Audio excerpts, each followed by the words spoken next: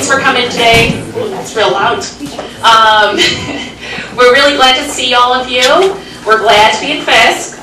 One of our staffers is actually from this area, Sadie, and her husband is on the fire department, so this is near and dear to our hearts here. But we're so glad that all of you came out today. We kind of run all of our town halls about the same. I'm Rachel, I'm the Congressman's Chief of Staff, so if you have any questions afterwards, feel free to come and talk to me or any of our other staff in the back. Congressman will give you a short update on what's going on in Congress and some other things that we're working on. After that, we'll do question and answers.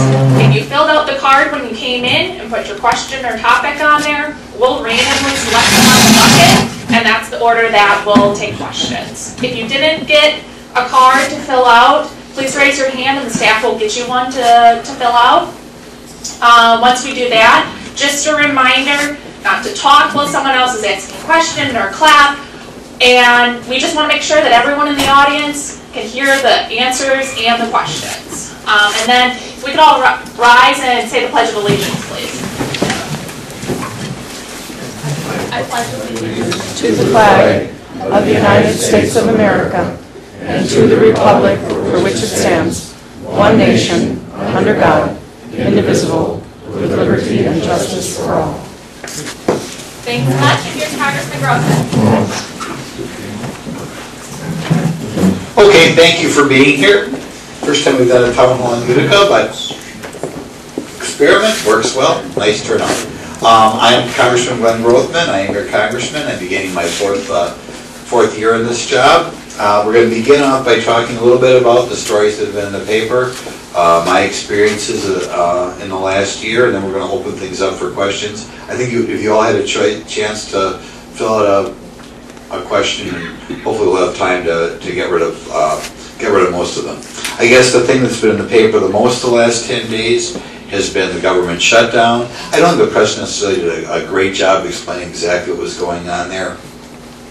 So you understand the way it works. The federal government works on a fiscal year beginning October 1st.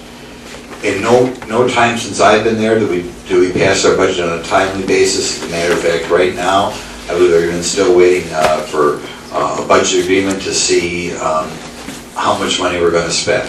So we're approaching 4 months into the budget without really having the budget passed.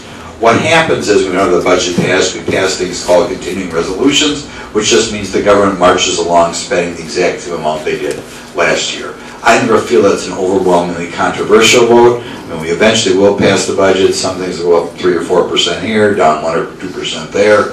But I think it should be a relatively automatic vote.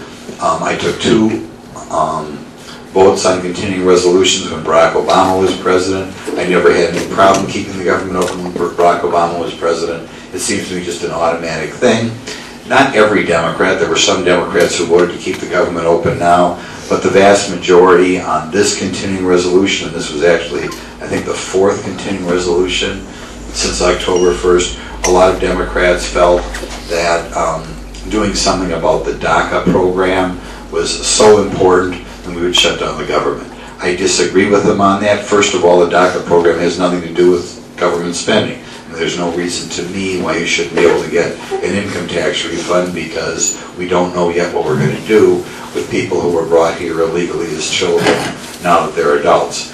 But in any event, a lot of the Democrats felt very strongly about the issue.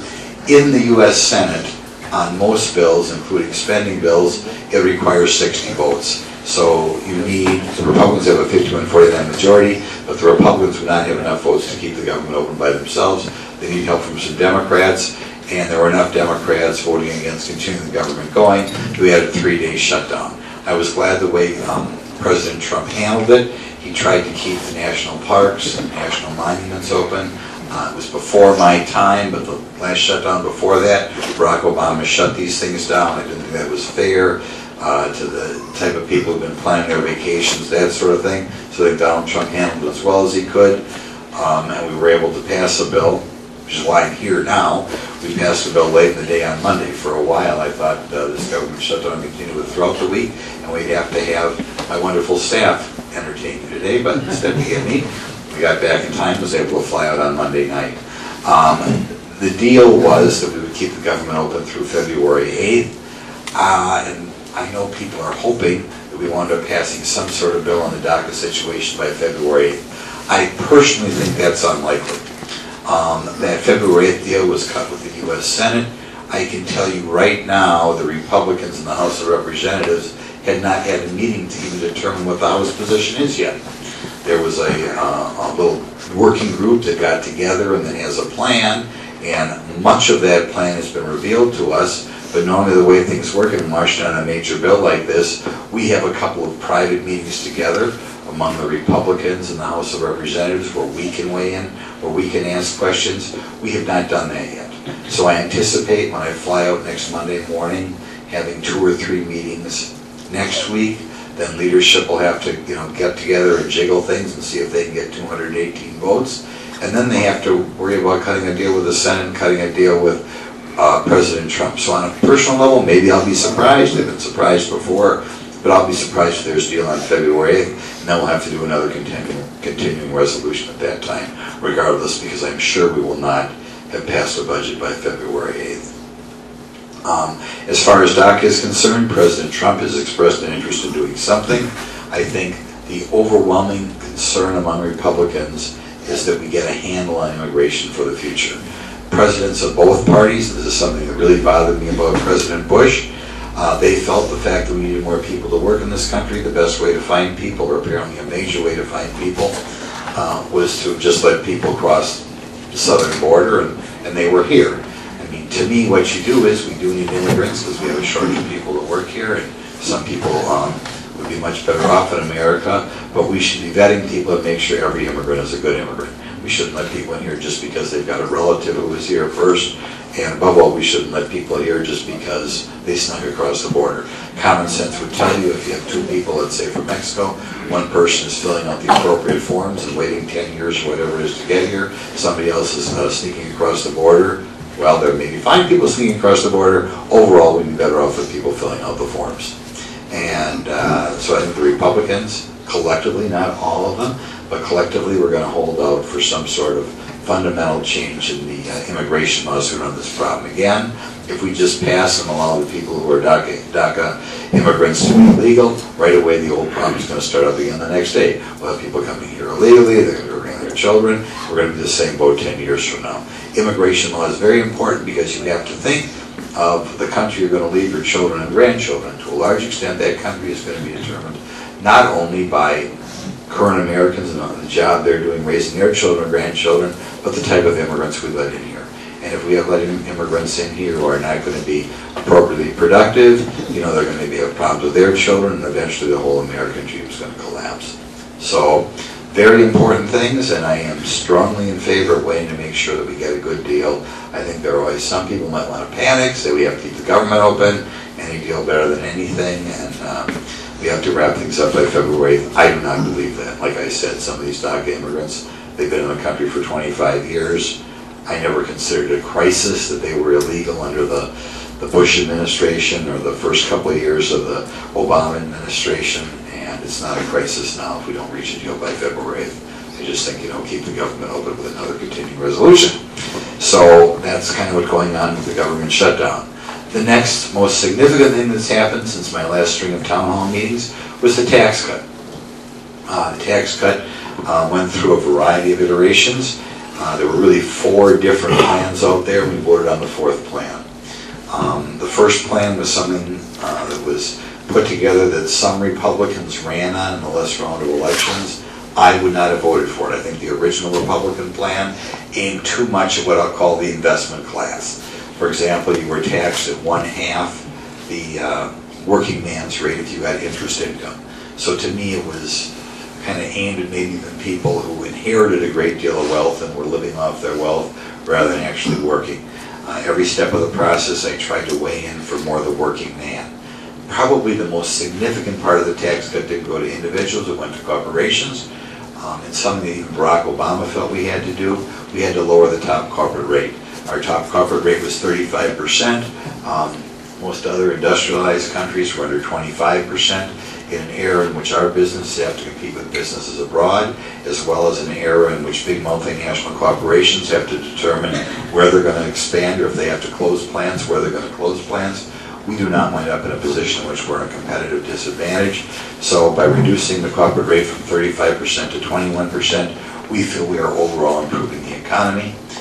One of President Trump's major goals, which is a good goal, was to bring jobs back to America, and it's hard to imagine you're going to get a lot of jobs for America if tax-wise you're not competitive with other countries.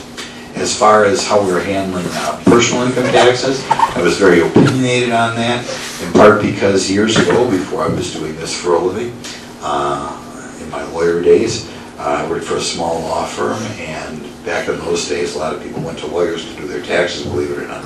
So I was involved in doing taxes, and I did try to weigh in, like I said, not only for the people who work, but on certain lines that I felt they had to keep on the income tax.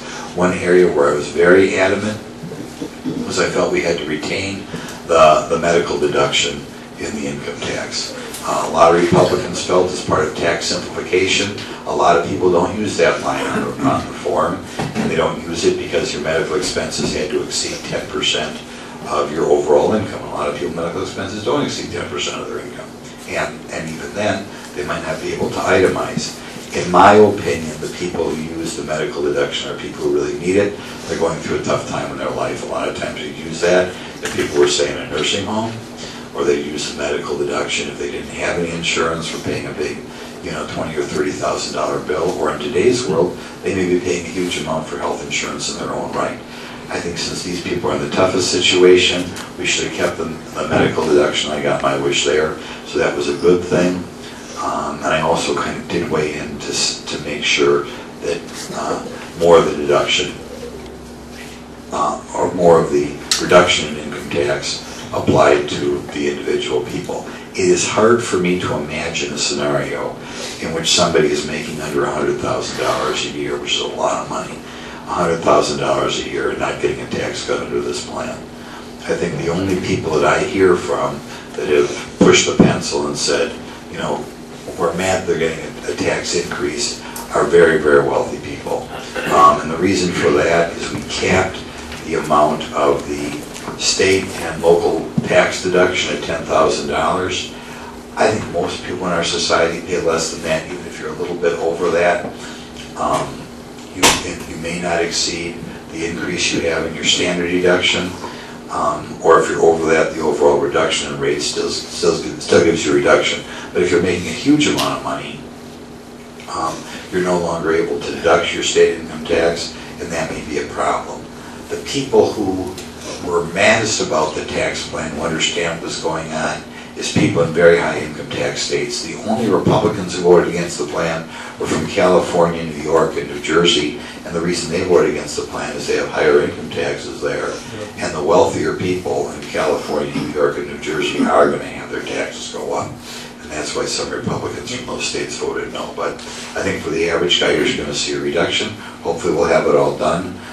For those of you who are getting a paycheck, and hopefully your the withholding will be adjusted in February, so you'll see an increase by that time. I would suggest if you're having somebody doing your income taxes, if you can't find a website you trust online, ask your tax preparer and see what things are going to look like for you next year. As far as other things that are going on, I think the most significant thing is during this time of year, we are not only working on last year's budget, but working on next year's budget. Well, I'll digress for a second. I'll talk about this year's budget a little bit first. I am a little bit afraid of this year's budget, and they haven't really been into negotiations yet, and then I think it is going to be too free spending, quite frankly. As you know, we're all in debt. The average American right now is about $60,000 worth of debt. It's not because we're under tax, it's because we're spending more and more money all the time. A process called sequester, which is probably overall a good thing. We were actually reducing what they call discretionary government spending for about 5 or 6 years in a row. Right now there is a feeling, which I share, that we have to spend some more money on our military. If you have any children or grandchildren in the military and you ask them, you're going to find that there's some planes that can't fly, there's some tanks that won't work because we don't have enough spare parts. I mean, the military right now has been a little bit starved, and it's important that we have a strong military. President Trump proposed giving the military a 5.5% increase. It's a substantial increase in 1 year, and that would be okay. There was a large group of Republican congressmen who were holding out for who wanted a significantly bigger increase. They wanted over a 10% increase. They didn't get all they want, but I think we're going to wind up with the Republican negotiating position being an 8.5% increase in military spending.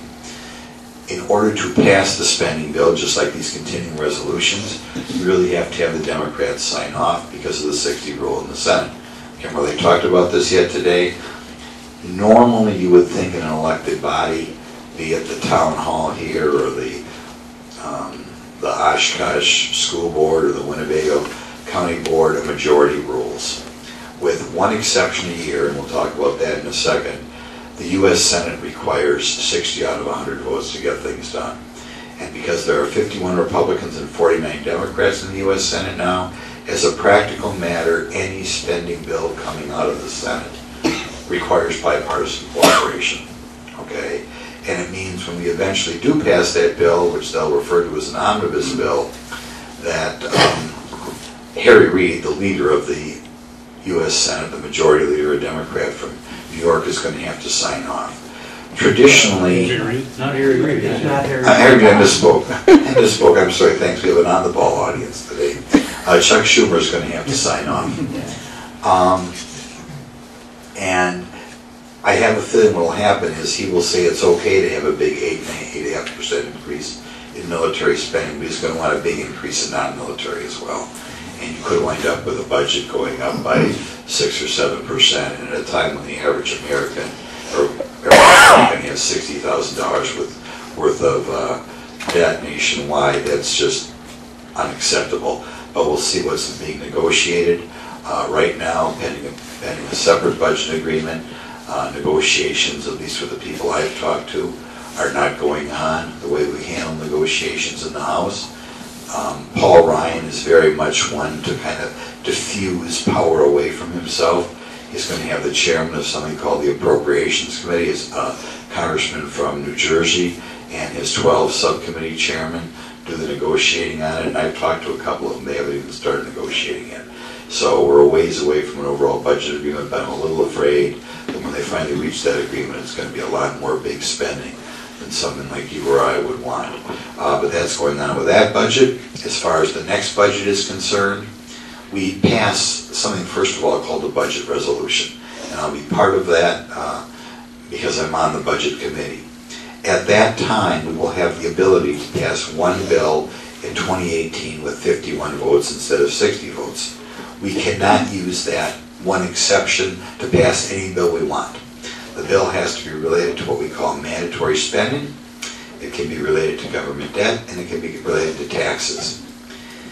We get one a year, but in this 2-year cycle, we had one opportunity that was kind of left over from the 2016 budget. So I looked forward to having 3 bills in this 2-year cycle that we could pass with 51 votes in the U.S. Senate. The first one was supposed to be the bill repealing Obamacare. I voted for 2 versions of repealing Obamacare, but as you know, we did not get that done. But if you were following in the paper, you know that in order to get it done, we only needed 51 votes in the Senate. We fell just short, in part because of John McCain's vote last August. So that was the first chance, and that was kind of like our 2016 chance at passing something with 51 votes in the Senate.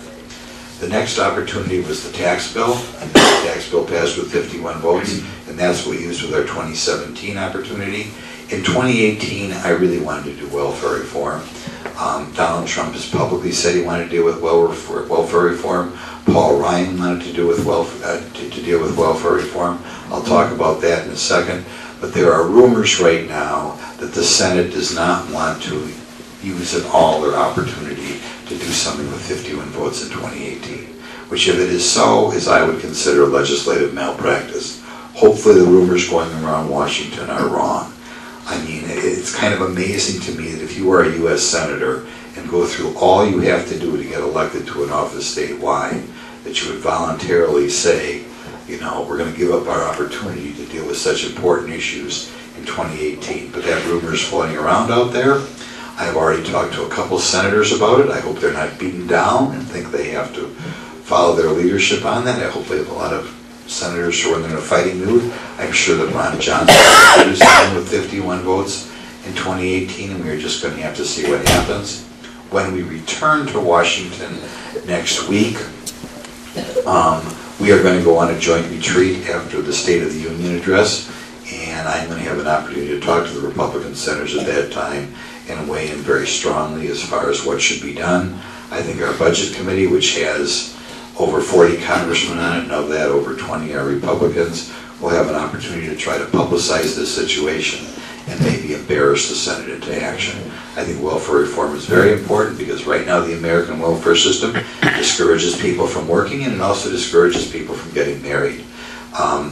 If it were up to me, I would have taken up welfare reform ahead of tax reform. I think tax reform will improve the American economy, but I think really the moral situation in America is more important than the economic situation. And because I think the welfare reform, you're dealing with a moral problem, and on the tax reform and an economic problem, I would have gone for dealing with the welfare reform first. I think when we do the welfare reform, we have to first of all make sure that people don't use welfare as a lifestyle. Everybody goes through a tough time in their life, and if they need government assistance in that tough time, that's okay, but people shouldn't be living off the government for 10 or 15 years in a row. Secondly, if people have the ability to take a job, they should take a job. Requirements that you at least be looking for a job or have a job when applied to food stamps in states, Wisconsin and otherwise, have proved very successful in having people all of a sudden say, okay, I'd rather work, or maybe they just disappear and didn't need the benefits at all. So I think that's a good thing to do. You also hear stories of big companies around here having a hard time hiring people, but one of their problems is when people apply for the jobs, they can't pass a drug test. It doesn't seem right to me that if you can't pass a drug test so that you can't work, that because you can't pass a drug test, you'll all essentially be getting government benefits.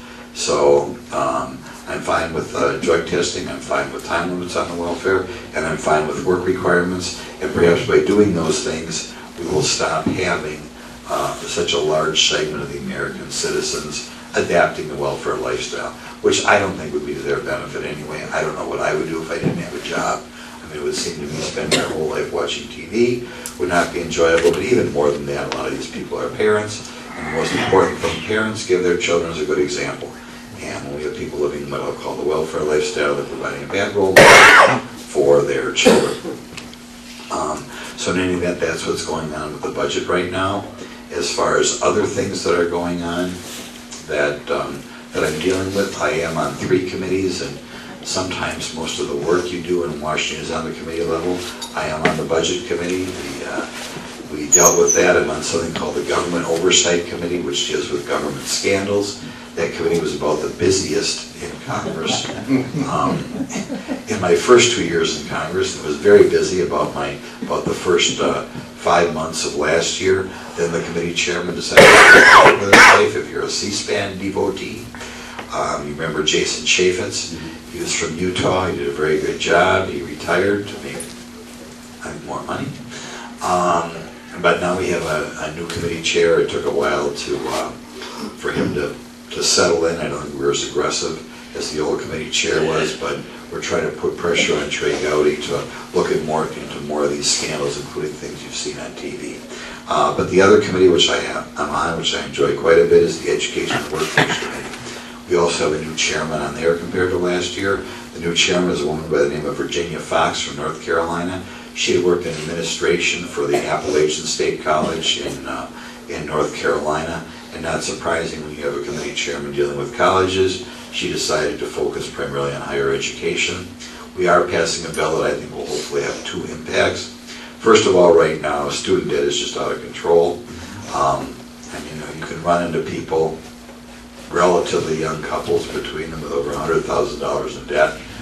That's just unacceptable. I mean, it's a situation which they can't afford a house, they can't afford to have children. I mean, they're doing what, society told them to do, go to college, get a degree. There are a few things that we can do to try to make sure in the future people don't have that much of a debt. One of them is we require a little bit more counseling. Some of the universities feel that some of these kids are taking out more student loans than they need, and even back when I went to school in the college in the 70s, I think some people took out loans and use some of those loans more to have too much fun than absolutely what was necessary.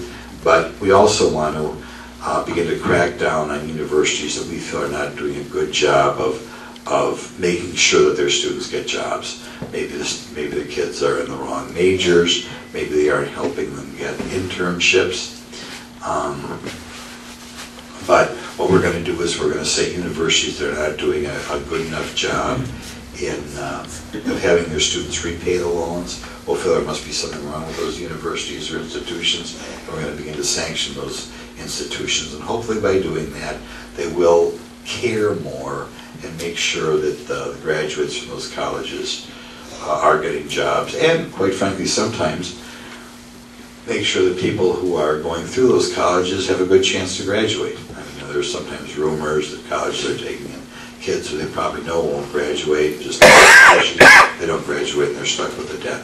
So we also believe that that will push more people into skills-based education. And we recently had a job fair that we sponsored in Fond du Lac, and not only in manufacturing, but in construction, we have a shortage of people with skills. And that's really where the wealth of America comes from. A lot of times people in these jobs, man, if you go into the pipe trades or something, you can do a lot better than a lot of people who are going to college. So for the benefit of the young people and for the benefit of our economy, we have to push people into more skills-based education. Like I said, it's also very important for manufacturing. I don't know if I knew this growing up, but it's the second highest percentage of our workforce in manufacturing in the country. Only Indiana has more, and that's just by a smidge. It's Indiana, Wisconsin, a little bit below that, and then a drop before you get to Michigan. So we need good people to work in our factories. Oh, by the way, I should say this district that I represent, there are 435 congressmen. This district that goes Oshkosh, the other side of the lake, Sheboygan, Manitowoc, down to Ripon, all the way down to Port Washington. There are more manufacturing jobs in this district than any other district in the country. Isn't that kind of interesting? I mean, if you said which congressman has the most manufacturing jobs, you figure probably somebody from Houston or Pittsburgh or Chicago somewhere. No, it's this area, Oshkosh, Fond du Lac, Sheboygan, all the big manufacturers around here. You see all these factories, you just kind of figure, well, that's the way it is all over the country. We do have more here than anywhere else. So I do kind of look out at manufacturing, and I always looked out for manufacturing as a state legislator as well, because that's where your wealth comes from. You know, I used to be a lawyer years ago, but your country's not wealthy because you got a lot of lawyers. Your country's wealthy because you have a lot of factories, right? So, in any event, that's what's going on in the Education Committee. I'm trying to think what else I can mention. Some of these people asked me about Donald Trump. I've only had one conversation with Donald Trump since he was sworn in. I think overall he's doing a very good job, but I do think he tweets too much, and I used my 2 minutes when I talked to him to point out it would be better if he wouldn't tweet so much. I think he would be more effective if he did. It's unprofessional, so I think when you tell people he's doing a good job, people think, well, if he's tweeting so much, that doesn't sound like, you know, my opinion of that. I also think he wouldn't tweet so much, he'd be more popular. It'd be easier for him to get some of his programs through Congress if he was more popular. You know, a president, his popularity rating is at 45, 50%. You know, people want to stand with him and get stuff done. Your popularity falls under 40%. Sometimes politicians vote against you just because they can, and that sort of thing. So I obviously was not entirely successful when I talked. I collect anecdotes, and hopefully I'll get another 2 or 3 minutes to talk to him sometime in 2018. And maybe I'll have a better pitch next time. So that's it. Now we'll go into the portion of the program which we answer questions. Rachel, who is my chief of staff, has a bucket full of questions, and we'll see how many we can get through before we move on. Mark Block. Mark? Cook. Cook. Okay. There we go. No question. Sometimes, okay. Sometimes the letters get away. Ellie Klein. What? My question is, what is your current stance on climate change?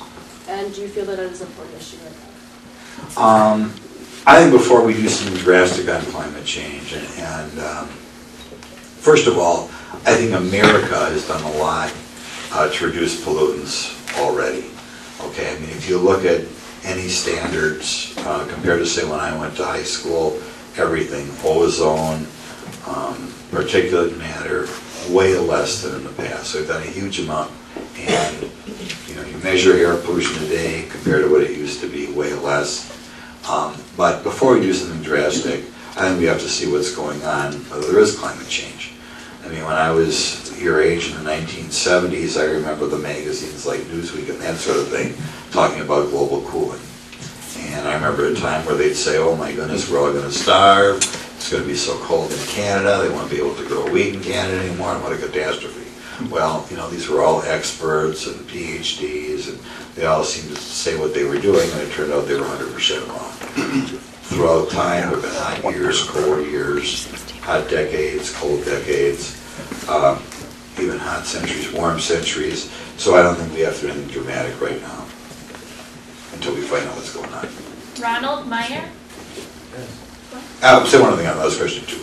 A lot of the experts, if you go back and say how hot was it supposed to be in 2018, a lot of what the experts said in the year 2000 or 2001, you look, their predictions didn't come true. So you know you can't always trust the experts, which is a good thing throughout life, by the way. To remember, you can't always trust the experts. My question relates to how things work, working with other people in the Senate and Congress, with all that conflict that there seems to be publicized all the time. Is it actually that bad? No, I don't think it's that bad. First of all, I mentioned to you that it takes 60 votes to pass most things out of the Senate, which means the Senate, the Republicans and Democrats have to get together. Until the tax bill, every significant bill that passed in my first 3 years in Congress was bipartisan.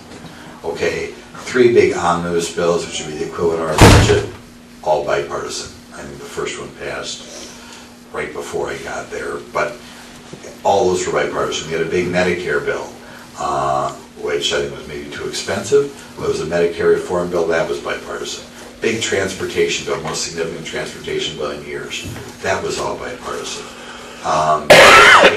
Most significant bill since George Bush's No Child Left Behind, that was bipartisan. I sat on the conference committee because it was required to be bipartisan in the Senate.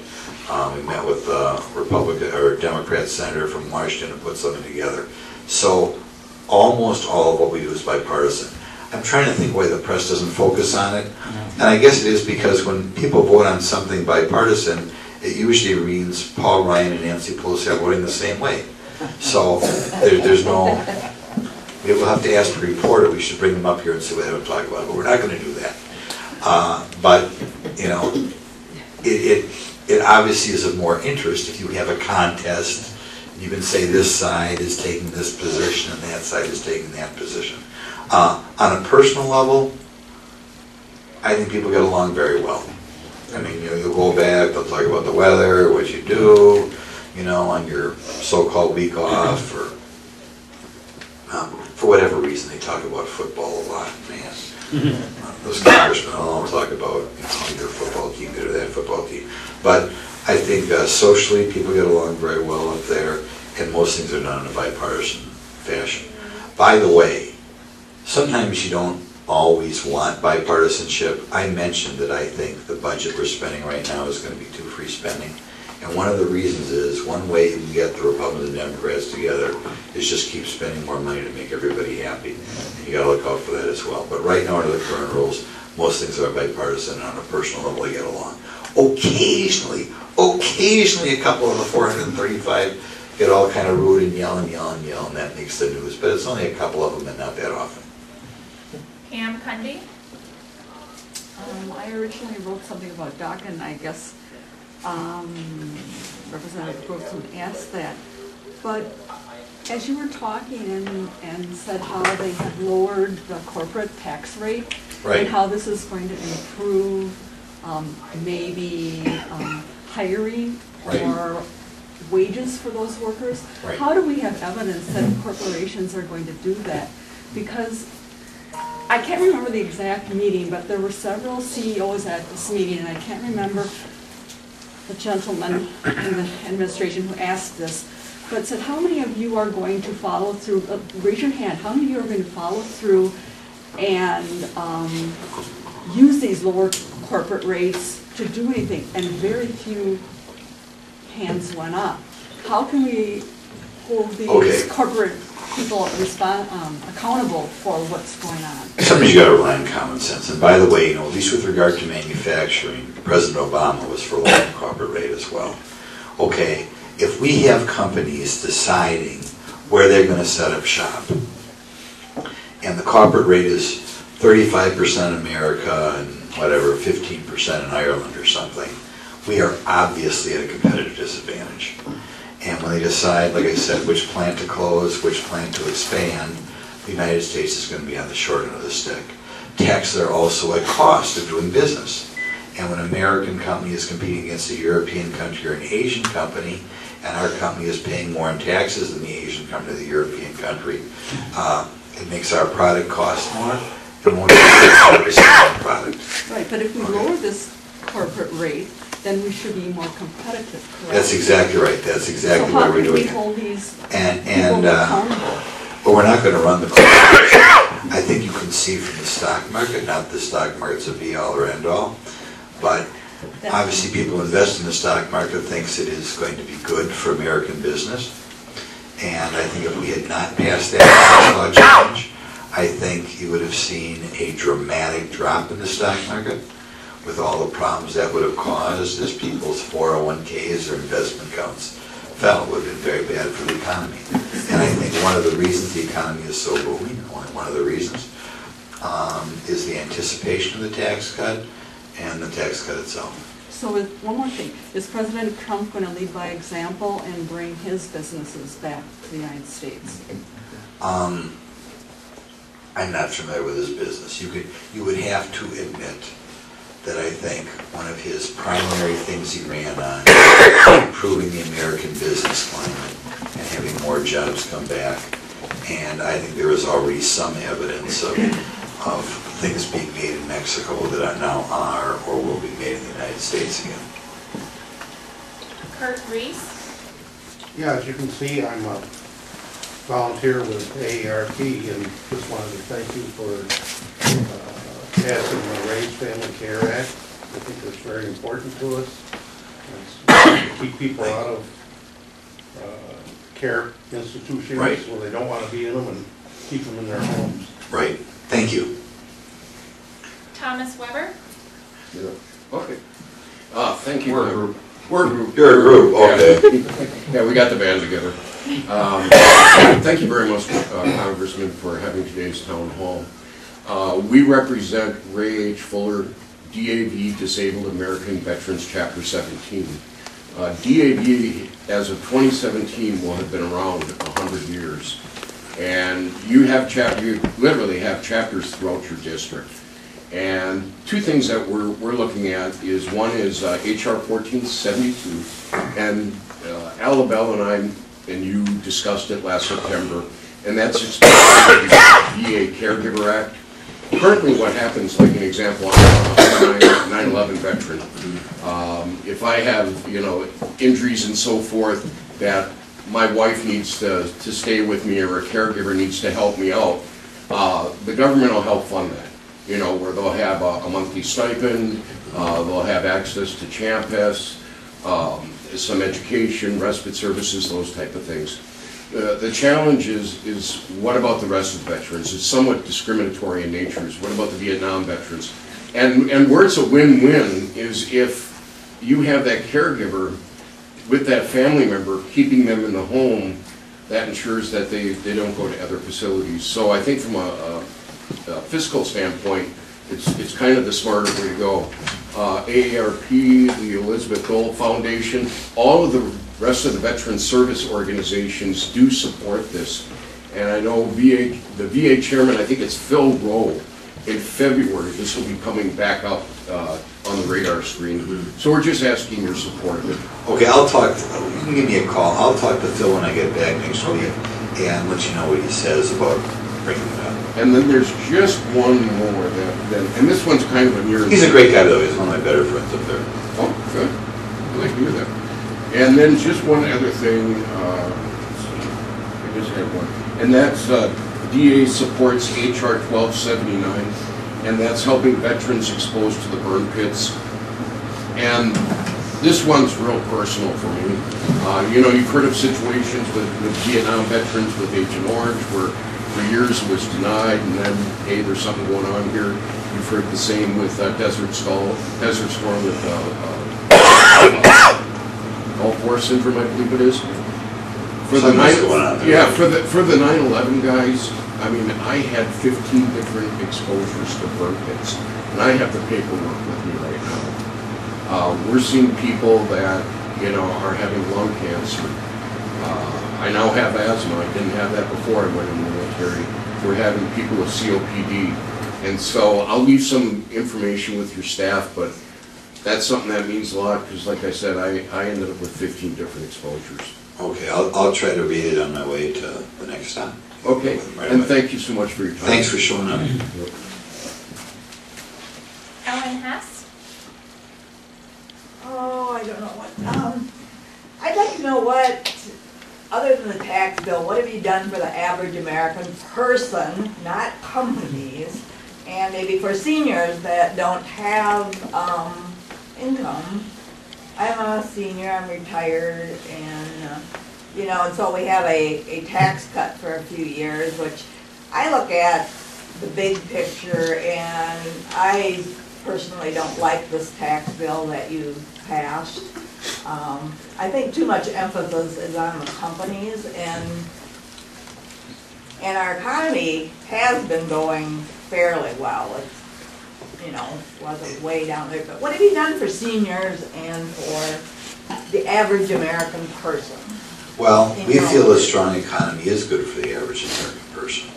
And as I said, I think the tax cut, it's hard to imagine a scenario, if you had a big casualty and theft loss or something, it's hard to imagine a scenario in which somebody making under $100,000 a year is not getting a tax cut. I think there are all sorts of average people who have retirement accounts and mutual funds, stocks and that sort of thing, and that will benefit them. But above all, our economy, while it was good, was not growing at what it traditionally grows at. And as we want your children or grandchildren to have jobs, a growing economy is good for everybody. I think what you're kind of talking about, do I have a specific program in which I'm giving you something? No, I've never had anything. Yeah, I mean, when I think of trying to help the average guy, I think an economy which is growing the degree to which you can realize your potential here in America, to keep America the land of opportunity. And I think that benefits everybody. It presumably benefits, like I said, your children or grandchildren. I think most people that I know who are retired, the major thing they want is good things for the next generation. And we hope that's what we try to do. I think we've also repealed some regulations that were going to go into effect that were maybe perceived somewhat anti-business. I think Donald Trump himself has appointed maybe more freedom-oriented cabinet members.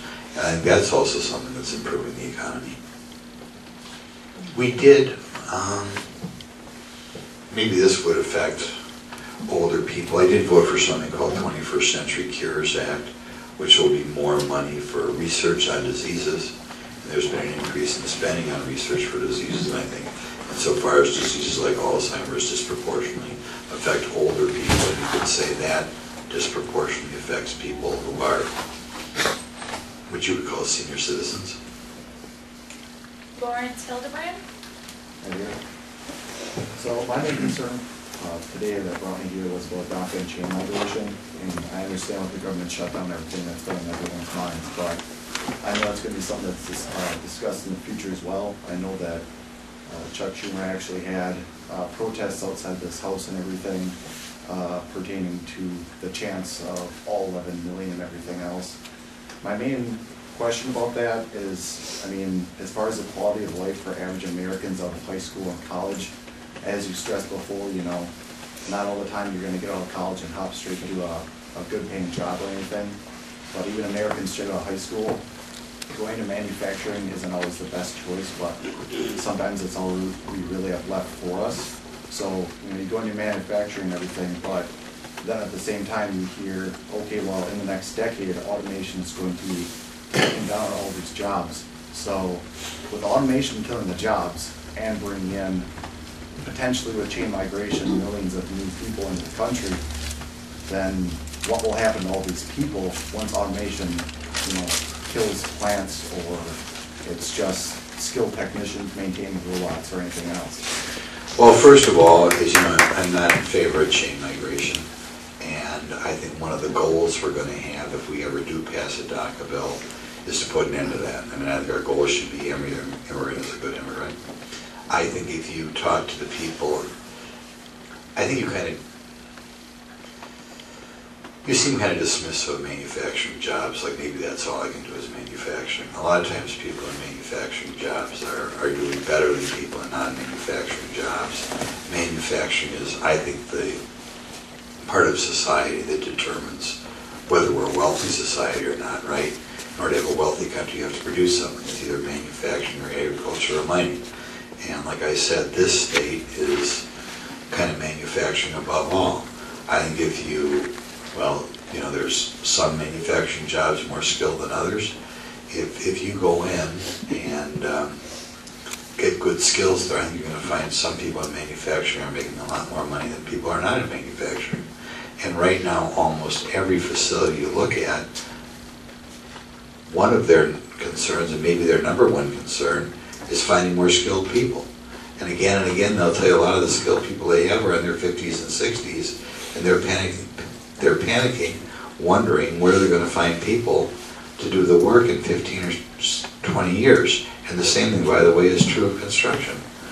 Like I said, you're not a wealthy society because of the number of lawyers you have. We need people to do the work that makes us a wealthy country. So I would not be dismissive of manufacturing. I think one of the problems we have in the country is there have been too many guidance counselors and that sort of thing. We have been dismissive of manufacturing, and that's one of the reasons why we're going to be stuck in the situation we are right now. I understand where you're coming from. I'm a native of Sheboygan County, actually. I recently moved up here, and I spent about 5 years working at between Bemis Manufacturing in Sheboygan Falls and the NEMAC Foundry in Sheboygan. That basically aluminum foundry making car parts and everything. So it's not so much being dismissive of the jobs, it's the fact that if we're bringing in all these new people into the country and some of the jobs are going to be dissipating, I'm not saying it's all unskilled labor that might be coming into the country, but for Americans that just go to high school and go do manufacturing like I did, or as a reservist, which I also do on the side in the Army Reserves, if my primary source of income kind of dries up, all of a sudden there's this massive pool of labor. So what exactly would we be doing? Right now, like I said, we have a labor shortage in this country. And maybe we can solve some of it through welfare reform, but we're a long way from, I think, dealing with that problem. Furthermore, if our immigrants are good immigrants, I think they cause the economy to expand. Years ago in this country, immigrants usually economically outperform the native born, or their children outperform the native born. People talked about the idea that people come to America really because it's the land of opportunity and work extra hard. So I would hope that in the future our immigrants even form new businesses and cause the economy to grow all the faster and create more opportunities there. Would be the goal of if we get the right immigrants coming here. Nick Sumker? Morning, Congressman. We live at a time of record corporate profits and income inequality we haven't seen since just prior to the Great Depression. Now, you say at all your town halls that we're broke as a country, yet you voted for a tax bill that decreased the corporate tax rate from 35 to 21 and is adding $1.5 trillion to the national debt with absolutely no way of paying for it. How do you square those contradicting messages? Okay. We want the economy to grow quicker. Okay, when your corporate tax rate is not competitive with tax rates in other parts of the parts of the world, you're not going to have the economy growing at the higher rates that traditionally has been growing in America. So the purpose behind the tax cuts is to have the economy grow more, and in the end wind up with, as the economy grows, as more people are working, as people are getting raises, you're going to get more income tax receipts in. You know, if you grow the economy by 1 or 2 points more than without the tax cuts, you wind up making progress against the deficit. As I mentioned before, it kind of runs together what I said here, what I said with the last meeting. But I think the huge growth in value probably caused an increase in capital gains tax receipts last year. I know the state of Wisconsin, which is just one state, but I know they have been getting in more money in state tax receipts than they thought they were getting a few months ago. Why do you think that happened? It's because the economy grew. And if you have a growing economy, you are going to get more tax receipts in there. Okay? So, as you mentioned an income gap, and I told you I did what I could to direct the income tax cuts at the working guy, the few people who are mad, genuinely mad, who looked at their taxes that have contacted me are the wildly wealthy.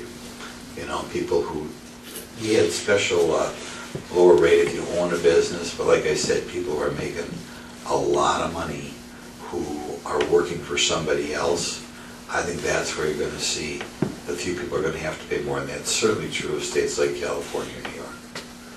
I guess my question is, how can you claim that we're broke when you're adding $1.5 trillion to the national debt? That if your economy grows, you will not be adding that much to the debt. See what I'm saying? I mean, when you cut your income tax and everything was static, if it was static, you would have an increase in debt. But insofar as it causes your economy to grow 3 and 4% instead of 1 or 2%, that's a huge difference in the amount of income tax revenues you get in, and that $1.5 trillion figure does not take that into account. James Stadler? James Stadler? I'm right here. Do you have a question? I didn't really sign up for a question. Okay, I that's came over to listen, but I think some of the problem right now, he was talking about before finding people to do the jobs. And I think in our society we have right now with computers and whatnot, because I was an iron worker for 40 years, union iron worker, and the trades right now are hurting. I go to the meetings once in a while, now I'm retired of course. If you don't let some of these immigrants in, you don't have anybody to do those jobs. They're willing to be the laborer, or in your dairy business right now, they're the ones that are willing to do the work. The people we have in an up-and-coming workforce aren't into that. I can tell by my grandsons, they're never going to want to do anything like that. So I guess that's just my thought on it, my theory. I'll agree with you. There's a major problem we have in construction. So if we don't, finding people to work. how do you limit the people coming into the country to screen and say, well, because I was never that good in school, yet I got a lot of common sense. I think the common sense went out of people's minds. You don't have people with common sense anymore. You're exactly right. One of the top mechanics for Oshkosh motor truck never had any schooling in mechanics, and yet they send them all over the world to figure things out. So anybody decide who's coming and who can come into this country and who can't. Right. I will agree with all you're saying, and I will say you can have 4 degrees, and if you don't have common sense, what good is it? You're right. You're right. You're right. Paul Baker? All of us up here receive at least some of our care from the VA, and they're always talking about elevating costs and trying to control costs. But for a lot of the medications the VA sends out, they only send them in 30-day increments rather than 90 days like a lot of healthcare plans do. If they would increase their medications to 90-day segments, they would eliminate a lot of shipping and a lot of labor force in their pharmacies. And they wouldn't have to change the size of the bottles, because they send big bottles with 10 pills in them. I haven't heard that before. We'll take the concern back and we'll talk to the VA about it. Deborah Patel? Thank you again for doing the town halls, and thank you for having us do the Pledge of Allegiance, which was really meaningful for me, and I appreciate the fact that we have veterans here. My dad was a Navy man, and so I really hold the flag and America in really high esteem. And I'll be up front. I'm a moderate Democrat. I'm not from right here, but we like to go around, not we Democrats, but my friends, we go around and we tape these because we want the constituents, this is a really broad district, so we want the constituents to the people that live near me to be able to see Glenn, who we really appreciate that you go around. Okay, with all that said, yesterday afternoon I was in Campbellsport, and there was a minister in the audience, and he asked a question. Then as I was driving home, I was so struck with his question and your response that I went online and I went to my tape and I wrote some things down. And he was concerned about, he was an independent, he voted for neither Hillary Clinton nor Donald Trump, and he was concerned about basically Trump's character.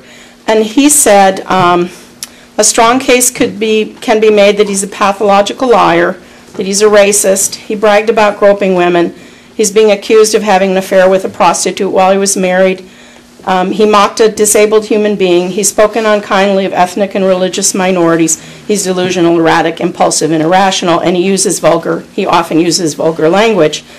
And so he wanted to know your thoughts on that. He wished that, the minister said, I wish more Republicans, including you, would stand up to him and say enough is enough. And at that point, the Reverend got some applause because there were people in the audience that agreed. And then your response was what sort of interested me. You said, on some of your interpretations of what he said, I think a strict reading of Donald Trump's words, you said his words, but Donald Trump's word, would say you were wrong. And I kind of wanted to go back to that and ask you about it, because when I went home and took a look at it, I mean, it's documented that he's up to lie number 2,000 at basically 1 year out, which is like 5 lies a day. And then it's also documented that on at least 13 occasions he's made racist comments. It's also documented, you talked yourself about the use of the tweets, which I would call at least impulsive behavior. He bragged about groping women, like we all saw that on the news. He has been accused of an affair, but you know, you're not guilty until you're proven guilty. Most of us have seen him mock a disabled human being. We've heard him speak unkindly of ethnic and religious minorities. And you suggested to the minister that he go on the internet and look at other interpretations of things. So I'm interested, I mean, are you saying that all of this documented stuff is fake news? I am saying that, and I'm not going to go through each one of those instances because you can read long articles on each one. I think on some of the things you're talking about, actually almost all the things you're talking about, if you get on the internet, you will find out that when people say Donald Trump made fun of disabled people, that is not accurate. That is somebody's interpretation of what he did. It is an interpretation that is hostile to Donald Trump and is not right. So when you saw the film of him imitating the reporter, you didn't think that was offensive? I think it was a reporter, I'm sorry. I would go online, and I think what you will find out if you are open-minded in research is that Donald Trump was not making fun of a disabled person, that was somebody's interpretation, and that interpretation is wrong. I'm not going to go in and look for it right now, but I did not look that up last night because I remembered it. I'll look it up tonight. And it's not, right on point as far as, well, I'm going to vote on that sort of thing, but I think what you've got to do is when Donald Trump says something, there are people who are going to interpret to his detriment, and there are people who are going to spend some time by the time they get looking at it. The people who are interpreting it to his detriment, to my satisfaction, are being proved wrong. And I know there are a lot of people who don't like him, and one of his problems is he kind of shoots from the hip, and the reason politicians talk like politicians, I don't know why I talk, but the reason politicians talk like politicians is because, you know, if you talk like a normal person, you can always take what you say out of context or take it wrong. And I doubt, and of course some of the things he says, he doesn't even know he taped at the time. But I think on most of the things that you talked about, if you look around enough on the internet, there's another interpretation of what he said. Colin Hughes? Nothing. Okay. Don Nussbaum? Nussbaum? I'm just wondering if you have talked to Ron Johnson since his comments about the secret Democratic meetings? No, I have not. Or if you have any comment? No, and as I understand it, I think if you listen to the news today, maybe you'd have a different interpretation of what he said yesterday. So, but I have not talked to him, no.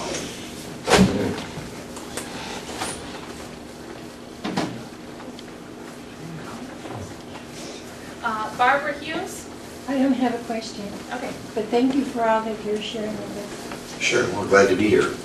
Anita Meyer? I'm Anita Meyer, and I have an artificial voice box, so there's going to be a pause before you hear this coming out of my mouth. The Pentagon monitors everything that I do, and this is the note. I lost my voice box in 1991, serving our country in Iraq, doing a job that I wasn't trained to do, but I defused 2,193 bombs before one went off in my face. I sent a picture of the CT scan to your office and received a letter that stated, case closed.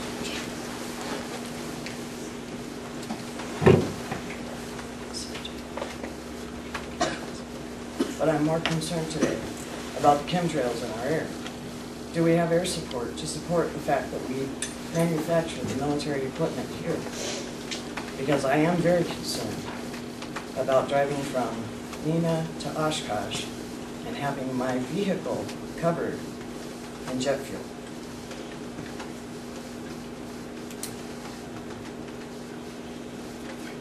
I'm not sure if you were aware that this is going on here in this area, but I've also been face to face with 23 Russians parachuting to our ground. I think this needs to be addressed, and we need to get our military up to speed as quickly as possible. But I have been fighting for 5 years to get my voice box replaced, with delay after delay after delay. The Veterans Administration from the state of Wisconsin has not replaced the doctor that used to work on our voice boxes. There are 38,000 of us that have these voice boxes here. We are fighting to try to just get this replaced. As you can see, I am almost completely mute. And someone else is getting paid to be my voice. I am a United States Marine. I give a lot for this country. I did not come back here and say, woe is me. I came back here and said, whoa, you put me back together. Let me do the best I can. I started my own residential remodeling business, which I shut down because I got divorced. My veteran's ID was stolen. I got a job with FEMA in California, but they can't put me on payroll because that veteran's ID has 13 death certificates tied to it. I really am not here for my own personal. I am more concerned about these people in our air. Who are they? And why do we have chemtrails with us? I'm sure we need to take us back to Washington so that we can get the funding to get air support. I appreciate your time today. And I really do think that you've done a lot of great things to keep the economy flowing. And I think that you have been wise in your decisions of how to put these corporate business problems back into a better perspective than they were. Okay, thank you. Because of some what you're dealing with is a personal matter with regard to how the VA is treating you, I'm going to have you talk to my staff. Does anyone want now before we take off. And I know we've got another room back here somewhere where you can talk. Okay, thank you for your service. Patty Gullickson.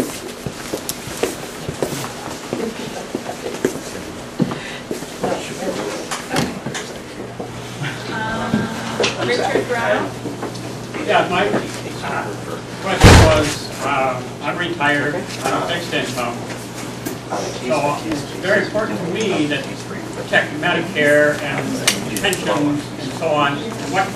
What is your stance on that? Because already Medicaid is under attack, and I'm sure Medicare and Social Security, et cetera, will follow. And President Trump, I think in his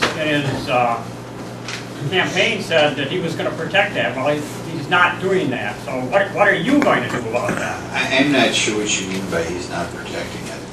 I have not seen him do anything that would indicate that he's going to do anything significant with Medicare or Social Security so far, and I still take his statements at face value. I mean, obviously, you can't predict the future, but he said what he said, and I do not anticipate voting in the near future on any changes to Social Security or Medicare. That's all I can say. I haven't heard Donald Trump say anything else either. Tyrone Brummeyer. Yeah. Kevin Fritz. Yeah, thank you, Glenn. I see you quite often throughout the summer at picnics and fairs, and I'd like to thank you for your presence. I've got a couple questions. NAFTA, I'm a farmer. We're being affected by the unfair trade of dairy, and I'd like to ask what's happening with the definition of milk in our dairy cases, because of all the plant milk products being put into the dairy case to regular milk. What's happening with We used to get that? service in Green Bay, but when I think Tammy Baldwin was bringing out a bill at one time. We are going to have a new agriculture bill. We anticipated passing sometime in 2018. I am not on the agriculture committee. I would assume sometime the next 2 or 3 months, we're going to be briefed by the agriculture chair, and the rest of us will have an opportunity to weigh in. I always do what I can to help the farmer around here, and be happy to have you meet with my staff, hear what your opinions are as far as what I should weigh in on that ag bill. Obviously, we have a very complicated problem in the milk area, and that is we have big overproduction right now. Right, you guys keep getting more efficient, and the more efficient you become without an increase in demand, there's a problem. But one thing, I don't know if you know this, but 1 day's production a week needs to be exported. We can definitely reach out. That's what the farmers depending on is the exports. And I think Donald Trump is being made aware of that when we look at this stuff. I know when people talk about trade, they've got to realize, particularly for the agriculture sector, not only for dairy but other things as well, the amount of our product that goes abroad is very large. And they're talking right now about the dollar going down, there are plus and minuses to that, but hopefully that'll move things a little bit in the right direction. I don't know if people understand the cheaper our dollar, the more exports we export. Right. And when our dollar gets strong, we export less. Right, and that's been part of the problem too. And I don't think that's even necessarily been our country's problem so much as other countries have done not a very good job, and their currency drops. And as our currency, if our currency drops a little, that'll do very good for exports, not only for agriculture, but for manufacturing as well. Said it would take 6 weeks to overturn. George Gillis. I have had 5 job offers. I have, but it doesn't stop about this. bring up as far as women matter. And seriously, in California, You're- $230,000 a year. You used the Long Journey Home as a guidepost for congressional legislation. I would love to work. And what are you going to do to ensure that women veterans seeking VA care have time to access comprehensive primary care service and that Congress enacts legislation addressing identified gaps in benefits and service for women veterans? I think as far as general overall service for veterans, I've been supportive to alternatives other than the VA. You know, as far as doing distinguishing between men and women veterans, I'm not aware of anything out there on that right now. But I know across the board, I think more alternatives always means superior care for everybody. Not only finding care closer to your home, but I have sometimes felt in the past that it's a tragedy that sometimes there is better care in non-VA facilities, and I've been supportive in allowing people to go to more non-VA facilities, not only because it's more convenient, like I said, but I think sometimes it results in superior care. And that's in general what I try to do with regard to health care for vets. My question was Thank you, Zach. Thank you. Doug Bruno? I'm not quite sure if that's their last name. Is there a Doug from Mina? I originally was going to ask you about docket, but I want to ask, since you're on the oversight, why is Peter Strzok, his mistress, still working at the FBI? Now, my understanding on when J. Edgar Hoover was in, G-men could not have affairs. They were above reproach. The man is texting messages against a president who's seated, won the election, like it or not, and he's doing all this texting with his girlfriend, having meetings with Mr. Cabe, who shouldn't even be in. Why are they still there, Glenn? With all due respect, if any of us did this stuff in a private sector job, we would be bounced out the door. We have introduced bills making it easier to get rid of federal employees. One of the reasons why I think the federal government across the board is so frustrating to deal with, and we have hearings on this, for whatever reason, a lot of them are focused on sexual harassment, but federal employees just doing horrific things, and they shuffle them somewhere else. Now this new information is relatively new, so maybe they will be able to get rid of her. And I guess I'll find out when I get back. Why is the Attorney General, he's in charge of the Justice Department, in charge of the FBI? They still have security clearances. It's said today on the radio, these guys could have had their information. I mean, I don't understand this. I worked for Oshkosh Corp at one point. My security clearance was so tight, I would go to jail if I talked about some of the projects I worked on. These guys are blabbing about stuff that shouldn't be, and technically they should have a security clearance. He shouldn't be in H, and you put him in HR. Last place, the guy's fooling around with cheating on his wife, and he's putting on charge of HR. I mean, it's a relatively new story. Yeah, but Jeff Sessions needs to get off his butt and do his job. I mean, he's so wishy-washy. Why is he even Attorney General? I will weigh in when I get back, and I agree with you on many things. It is amazing what you can do as a federal employee and nothing happens to you. And that's one of the reasons why one of many reasons why I think whenever anybody says, let's let the federal government do something, you don't want the federal government to do it. We've introduced legislation making it easier to get rid of bad federal employees.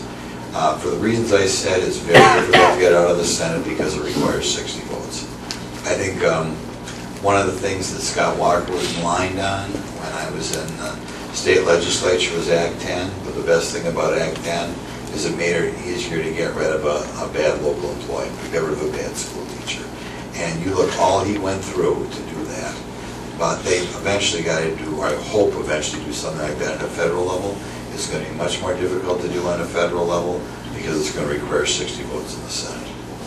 But I can tell you, I've co-sponsored that legislation, I voted for that legislation, and when we get back to Washington next week, I'm specifically going to ask about. Well, that affects you guys as well, because you guys do have a separate rules. As you know, in the House, I mean, not you personally, but you guys had a fund set up so for the harassment that we just found out about. But, you know, guys in the Congress don't have to follow the same, you know, Social Security, certain rules as the private sector does. I mean, you guys do have separate rules. I hope you guys are gonna put that so that the House and the Senate staff has to follow the same rules as everybody else. Our staff is in kind of, actually right now, with regard to healthcare, my staff is in a worse position than other federal employees. I mean, my staff has to be through Obamacare and other federal employees don't. No, I'm not talking about that. I'm saying if they don't behave themselves, you guys can easily dismiss No, without you're right. qualifications. That's what I'm asking. You're right. That's right. You are right there. Benjamin Krummenauer? Yeah, right here. Thank you very much for taking some time with us. As a local hired official that works with municipality here, we all know that our roads, infrastructure, transportation, everything is very poor. I really absolutely appreciate the emphasis on federal military spending. That's very important for our government. But how is the federal government working with states and local municipalities to help combat some of the other infrastructure needs we have? As you know, Donald Trump has promised some sort of infrastructure bill. People are working on it. We have not collectively in Congress discussed it. I assume there will be an increase in infrastructure spending in the next fiscal year compared to the last fiscal year. And like I said, right now the focus has been on DACA, the focus has been on the tax reform, and the focus has been on not a separate infrastructure bill yet. But I know it's being talked about, and I'll be surprised if something doesn't pass sometime for the next 6 or 7 months. Obviously, most of the infrastructure on a local level should be coming from the state or locally.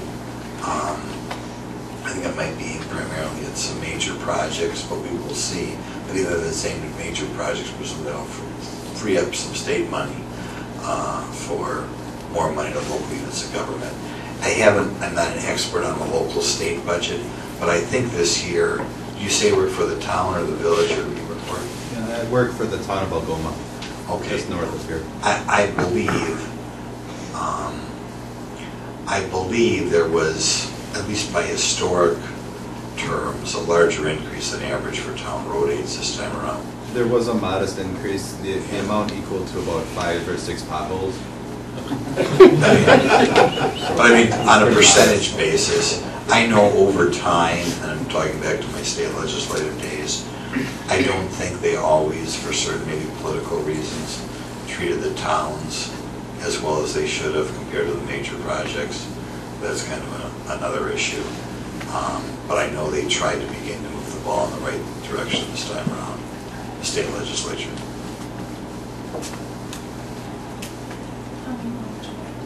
Well, when were we slated to go to? 12, okay, we're over. Should do 2 more, yeah. Okay. John Hoff? That's me. Our spokesman, Mike Hurt, covered. All right. Okay, good. Thank you. And I won't dash out of here. I'll hang around and talk to people if they want. Dan Ballman? One of our founding fathers was quoted, and I'm going to not attempt to quote him, but paraphrase, the government governs best and it governs least. Why is it that we send so much money to Washington to have the federal government skim off a certain percentage of that money before returning it to the people? Yeah, I mentioned a couple times, you should never ever want the federal government to do things. And it's very frustrating. We passed a big education bill, the Student Success Act, last session, and I was frustrated that it didn't go further as far as giving more flexibility to the states. I had a private, it was a private conversation, I shouldn't say it. I had a conversation with a very high-level person, and they felt that the way to handle welfare is just block grant to the states and get rid of all the rules and all the bureaucracy. And for a variety of reasons why I didn't agree with them at the time, I'm kind of coming around to that being the best thing to do there. The reason they do it, and it's amazing the number of my colleagues who still like the federal government to do more and more and more. I guess because they feel it's easier to get reelected if they spend your money on yourself. And I don't know what it is. You know, having been in state government, I always kind of viewed the federal government as a problem. I mean, again and again, you want to do something, and part of a state responsibility or a local responsibility was done with federal dollars, and as the result, we're restricted on what we could do or how efficiently we could do it. But man, there are a lot of those congressmen who don't get that at all. They think that they have, you know, the federal government puts some money in the pot and now we get to micromanage everybody. I talk about it in Washington. Even the Republicans, who you would think you're voting Republican, would be wanting to get out of some of this stuff. And even a lot of them, man, they just think it's the greatest thing to brag about, the federal government doing some new thing. And you're right. They skim money off the top before they send it back. When they send it back with all sorts of one-size-fits-all rules that are a pain in the butt to business or to local units of government who spend the money. You are absolutely right, though. I'm glad you brought it up. And there are people around here who are going to ask, you know, for more federal dollars or these meetings. And they have to understand you're much better off asking your state legislator for more dollars than your federal legislator for more dollars. Instead of block grants, they should just get out of it. Politically, that ain't going to happen. I understand, but that's what should be done. Yeah. Before I let go of the stage, I'd like to thank you for the town hall meeting, and I'd like to thank every one of the veterans here for their service. Thank you. And I'd like to thank the audience, by the way, for being such a good audience. Thank the veterans one more time. Okay, thanks. I'm not going to dash out of here if somebody wants to